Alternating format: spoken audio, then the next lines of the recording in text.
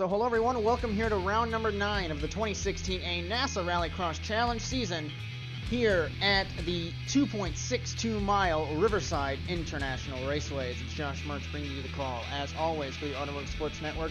We're here in Riverside, which has been a long staple of the NASA RallyCross Challenge season on the original season in 2012A, and then it returned in 2013C and has been here since then, and it has produced some incredible racing. As unfortunately we only have 7 cars here today, 8 will receive points, as we do have Dylan Smith getting a provisional, but that will leave us with 2 quarterfinal races of 4 laps apiece.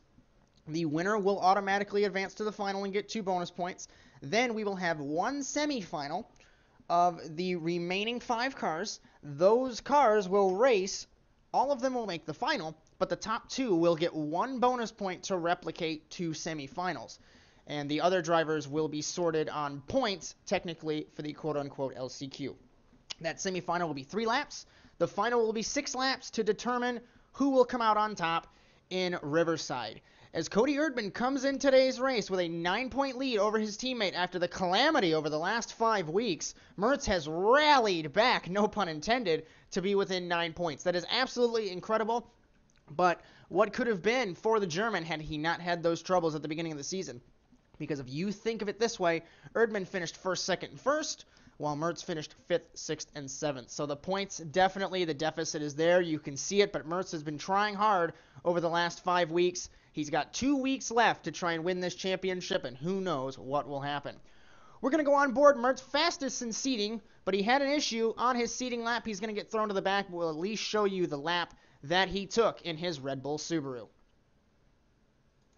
So coming around the final turn 8 here at Riverside, California, onto the front straightaway, the asphalt front straightaway, and down to the first left-hand kink here. You want to bite the curb to get the car to rotate. Don't hit it too hard.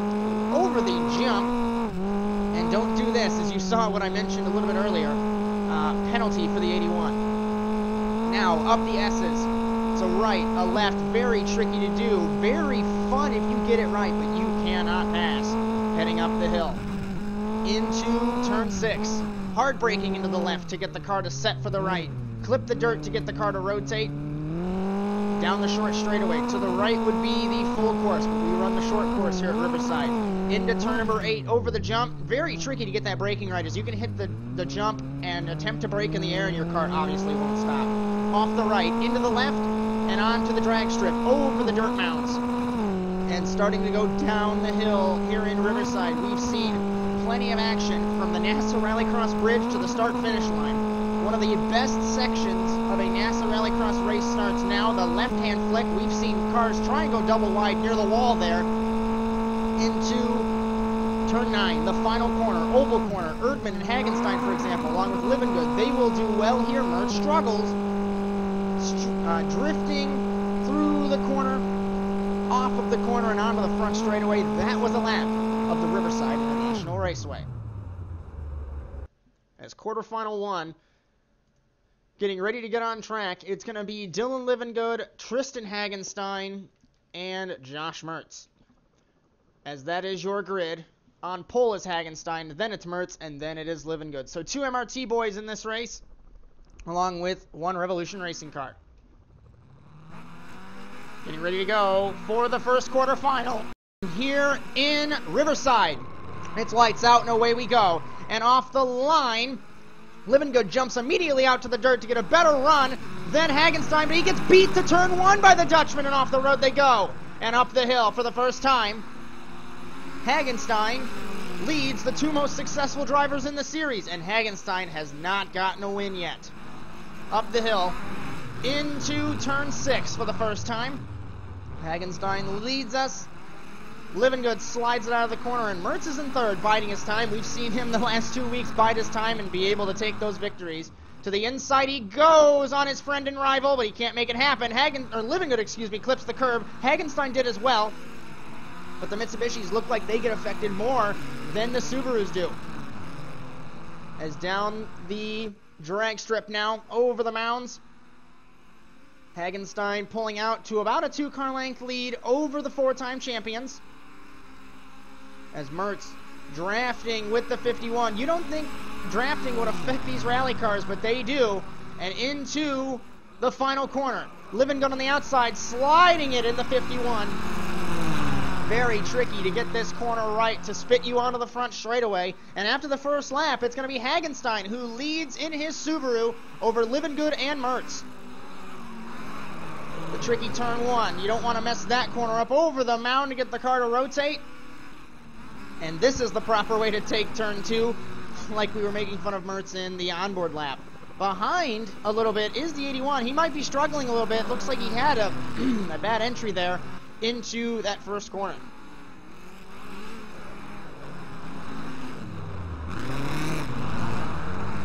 As Hagenstein struggled there in the Subaru. Living Good tried to take the fight to him, but that was not to be. Into turn 8. And now, Living Good trying to clip that curb to get the car to bite. We saw that in Aspen a couple weeks ago. The Mitsubishis with the longer wheelbase just don't grip very well. And unfortunately for him, you just have to try different maneuvers to try and make it happen. It's just difficult to do. These curbs, you can get them right and be fast, or you can get them wrong and end up in the fence. We're coming to halfway in the first quarterfinal. The running order has not changed since turn 1. Hagenstein to the inside. Living Good trying to take the fight on the outside. He's got the momentum in the oval racer. The Canadian. Can he do it? Yes, but contact between them and into the wall goes Hagenstein. What a heartbreak in the quarterfinal for the Dutchman. And it looked like aero loose or a little bit of contact. We'll have to take another look at that. Spins the 83 out and hard into the inside wall goes Tristan Hagenstein. So now, this is the battle for the quarterfinal win. And it's Living Good v. Mertz. And now Living Good's spinning. And it looks like Mertz is just going to go right on by. He's not even going to sit and wait. But there was no contact made from the 81. So it looks as though Mertz might have this quarterfinal win. And I know I mentioned it. He's just learning to bide his time, really. No pressure for a championship potentially going away, as he's on the offensive to try and steal that away from Erdman, but he has nothing to worry about, as Living Good in second, and Hagenstein looks like major problems on that MRT Subaru, and like I said, we will take another look at that after this event.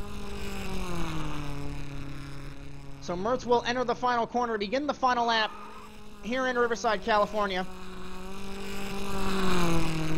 Let's actually go back and take a look here as to what happened between Hagenstein and Living Good coming out of the final corner here. And it looks like Living Good got a fantastic run off the final corner there. And if we slow it down, barely contact. And it just sent Hagenstein into the wall.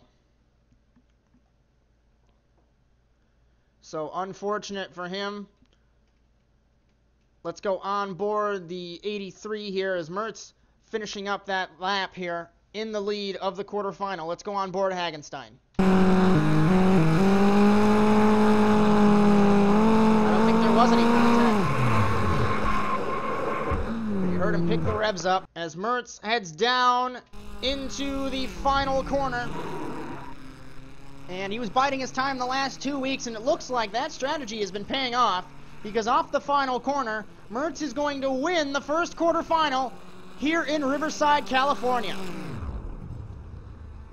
Second is Living Good, and third is Tristan Hagenstein. And now the remaining 4 drivers will get on track. On pole, it is Philip Kraus. Then it is Doug Denice, Cody Erdman, and Chris Wetz. Is getting ready for the second 4-lap quarterfinal here in Riverside, California. As Philip Kraus moves from H&H Racing to Area 52 Racing, starting today, lights out and away we go. And off the line, Wetz and Erdman. No, Wetz and Kraus. Contact between Erdman and Kraus, the team owner and the teammate. And that puts Erdman cutting and mowing the lawn here in the 82. He does let Kraus by as they were battling. That leaves Wetz in the lead, Kraus in second, Erdman third, Denice fourth. As Victor Valley has left H&H Racing as of Aspen. There were issues with that team, and then Philip Kraus. Contact with him and Erdman, and he cannot get away from his new team owner. Looks like no penalty issued as Erdman stopped and waited. But Kraus has moved over to Area 52, driving Fords. And it has been announced that they are going to run Citroen C4s starting in 2017 next season. So that should be a fun car, as they are the fastest on endurance rounds we have seen in the last 4 years. It is insane to think that the NASA RallyCross Challenge is going on 5 years old in July of 2017. Wetz leads at the end of lap number 1 in his Mitsubishi. As Philip Kraus, one of the breakout stars of the NASA RallyCross Challenge, it has been a long while since we had a driver storm onto the scene quite like him.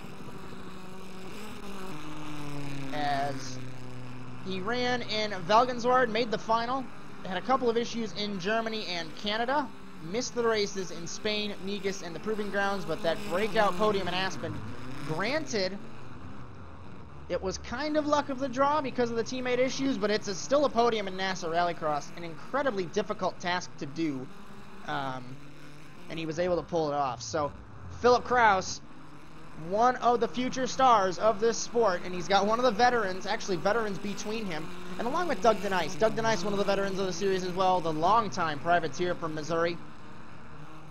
And good to see him making this season-long effort, as we've had him come and go in the NASA RallyCross Challenge, and one of the drivers that has never had a factory shot but has always shown up and has always given his all here in NASA.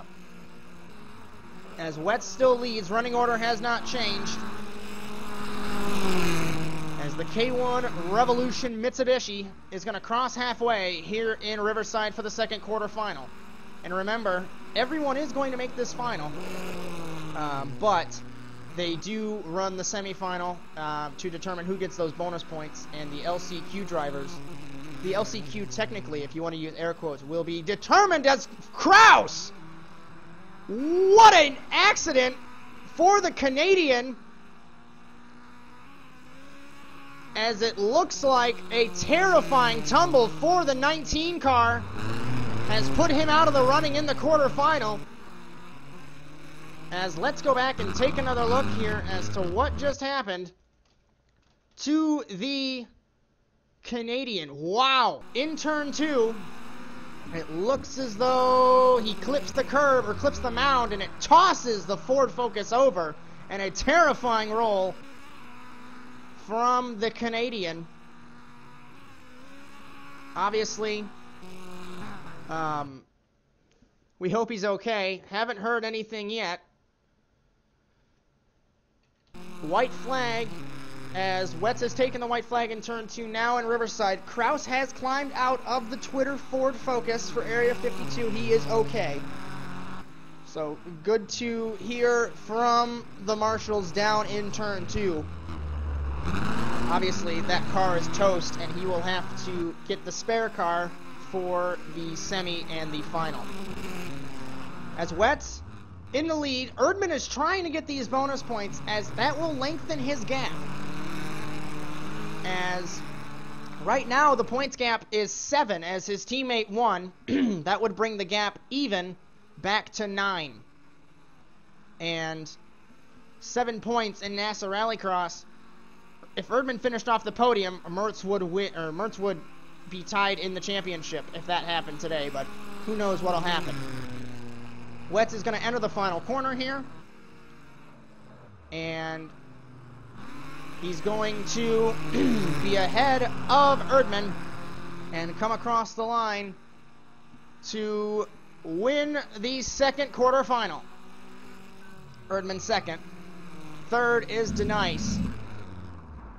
And what an accident from Philip Kraus there. Like we said, he is okay, and the spare car being pulled out by Area 52. So grid for the semifinal, it's Erdman, Denice, Livingood, Kraus, and Hagenstein the back row. As we are getting ready for the 3-lap semifinal, top 2 will get points. Everybody transfers in this race. It's lights out and away we go. Denice misses the start. It's going to be Kraus, Livingood, and Erdman 3 wide into turn 2, and that's difficult to do, and it won't happen. Erdman off the road in the 82, ahead of Livingood, side by side. For a moment, were Kraus and Hagenstein. Erdman leads. He will get 1 bonus point if he finishes first or second here. So the gap is 7 points to his teammate. Livingood bounces off the wall, and that's going to give Kraus an opportunity to get to the second spot. As Denice, Hagenstein. Looks like Hagenstein had an issue going up the hill. So does Denice. And this is the battle for second. As Erdman is setting sail. Sayonara to you. We've seen this so many times before, literally at this track. If he sets sail, he's gone. Cody Erdman loves Riverside. Coming to 2 to go, under the NASA ASN HVMP bridge. And Erdman, Livingood, Kraus, Denice, Hagenstein, your running order. As Kraus was checked and released, obviously, from the medical center. They were able to do that relatively quickly to get him in the car for the semifinal as he bangs it off the wall with 2 laps to go. Try and get a bonus point in his first start for his new team. And Erdman trying to get a bonus point as well. As off the road goes the 82 there, and Erdman had to give up a little bit of time, and now Livingood is going to try and take the fight to him.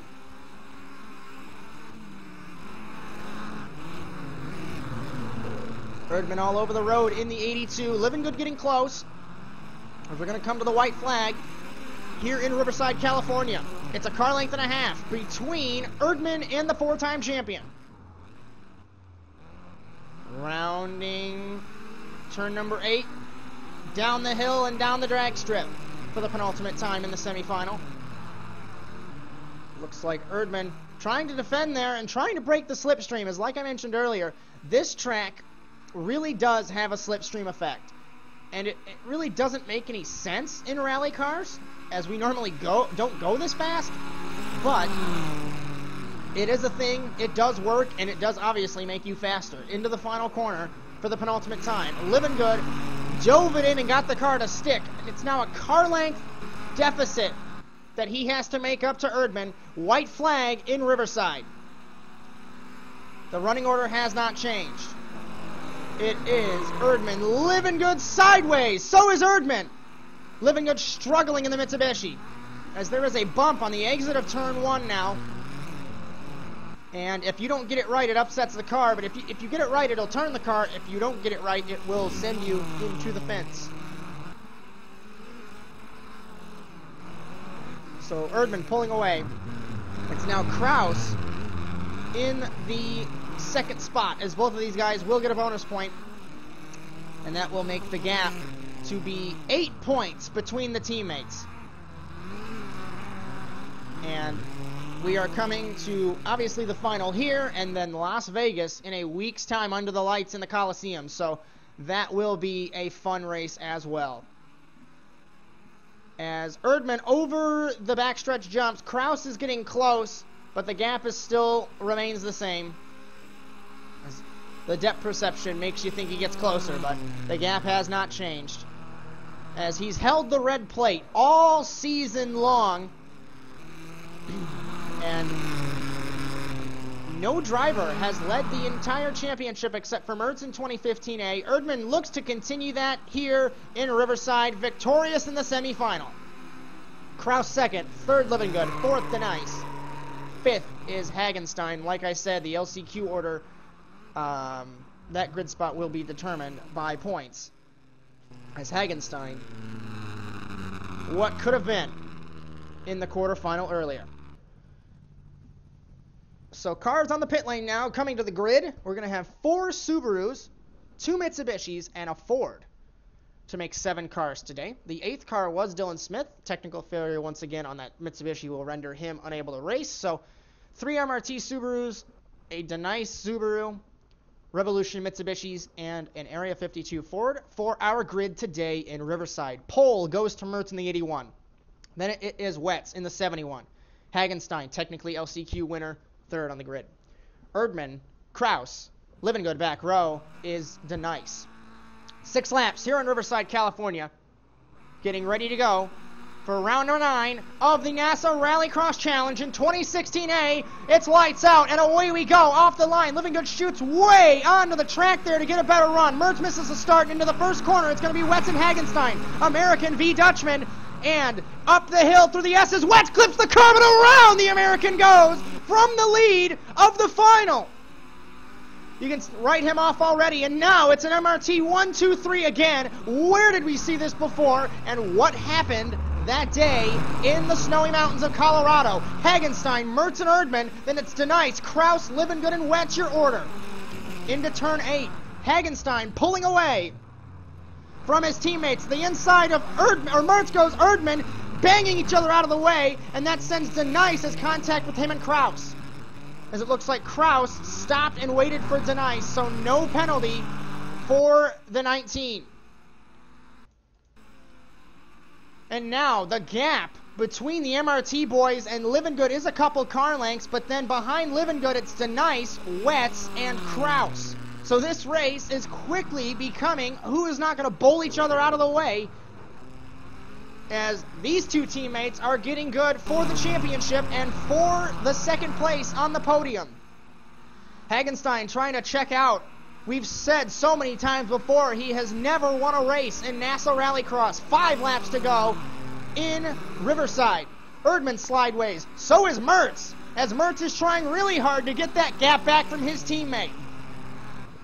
As over the radio, not happy with Cody, is Mertz in the 81. Living Good in 4th. A rough season for the 4-time champion. Like I said, we are going to Las Vegas next week. That was his last victory, 2015A. He has not tasted the top step of the podium in 2 years. As Hagenstein leads us. Erdman to the inside of his teammate, but he can't make anything happen yet. He's getting very close to the Dutchman to the inside. He goes on the teammates. Contact between them off the jump. This is getting really sketchy between these teammates. You know that they are teammates, but when you take the MRT fire suits off them, they really don't like each other. But they do act cordial with each other on the RallyCross team. So no love lost between these guys. And Erdman will go to the inside on Hagenstein, but it does not work. As Mertz in 3rd once again. We're going to begin lap number 3 here in Riverside, California. It's basically the same cars as Aspen. Just swap Living Good for Wetz from that race. As we go to the back of the field here. This is the battle for 5th spot. It's Wetz, Denice, and Kraus here on lap number 3. Back to the sharp end. Hagenstein getting pressured from Erdman in the 82. Mertz is there as well. As let's go on board Living Good in car number 51 here. And watch this battle unfold.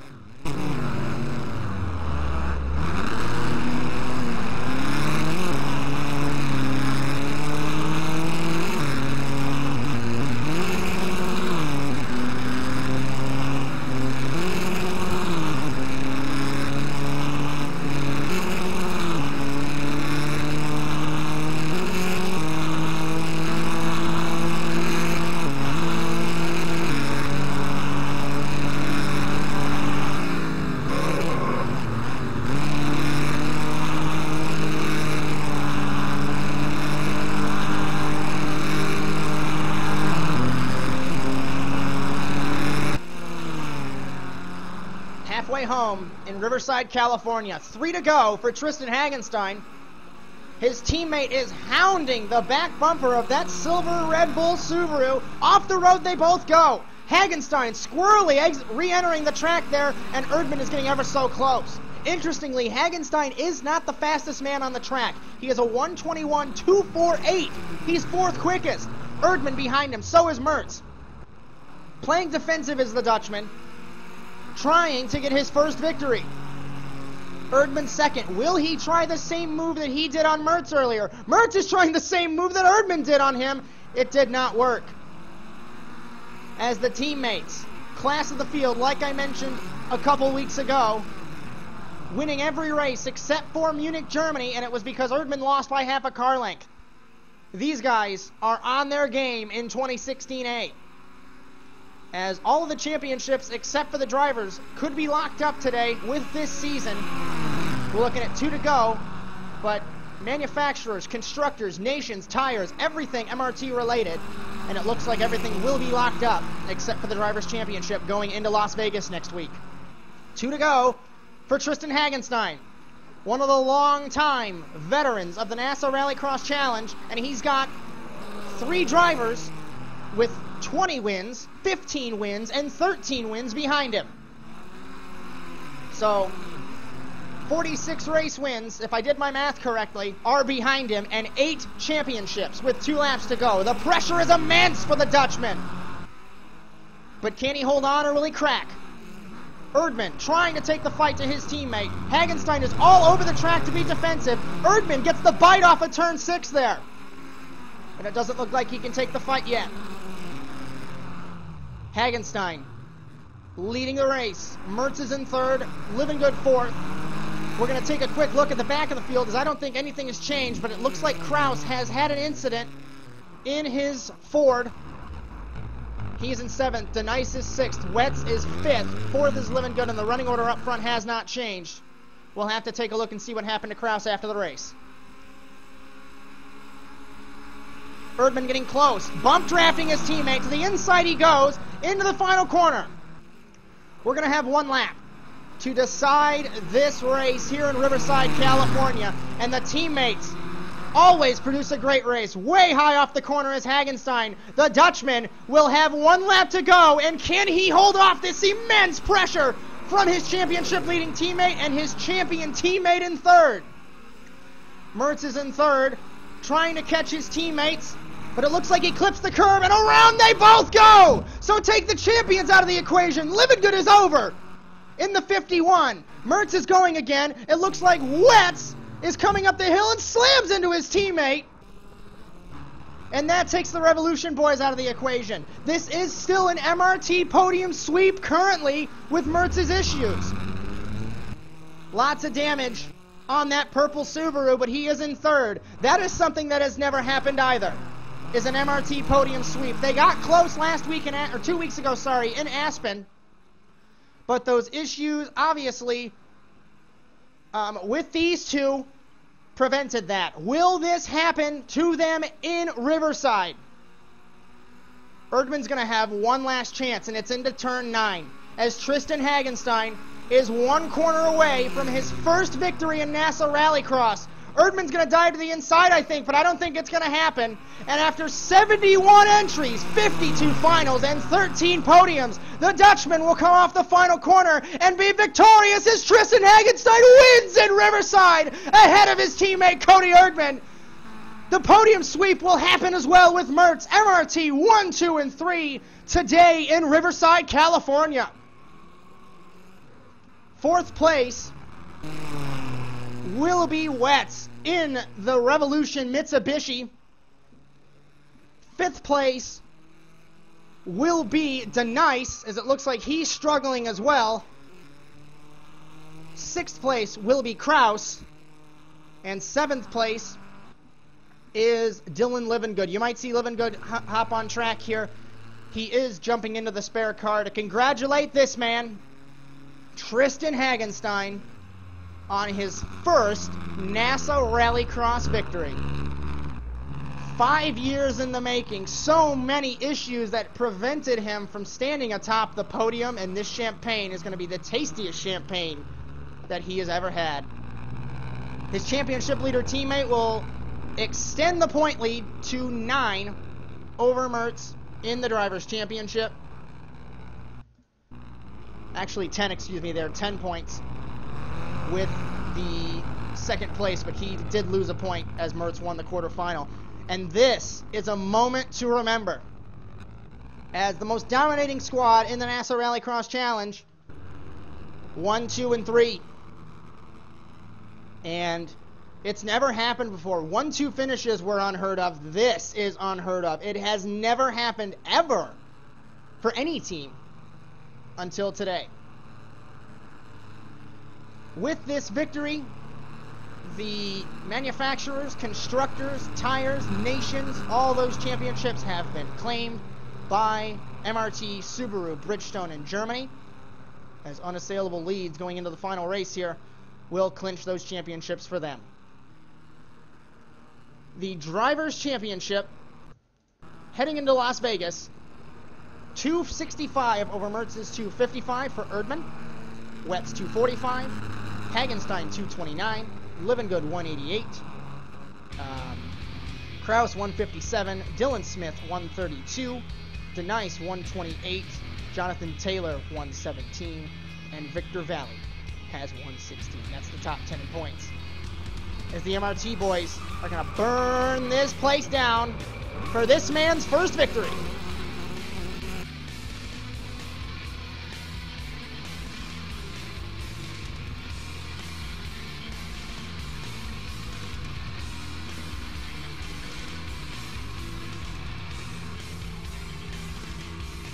As what a race here in Riverside, California. You can tell Mertz says, I'm just going to get new cars after this race. It really doesn't matter to me. As he flipped Erdmann over here. As Mertz hired Hagenstein on a whim in 2014A. Hagenstein said, I'm tired of being the #1 privateer. I want to be on a factory team. And he finally got that opportunity. And after 5 years, Hagenstein is victorious. And we have 1 week to decide a champion between the other two MRT boys. It's going to be Erdmann v. Mertz in Las Vegas in 1 week's time. Congratulations to Tristan Hagenstein on a historic first victory in NASA Rallycross. We will see you next week in Las Vegas. But until then, so long, everyone.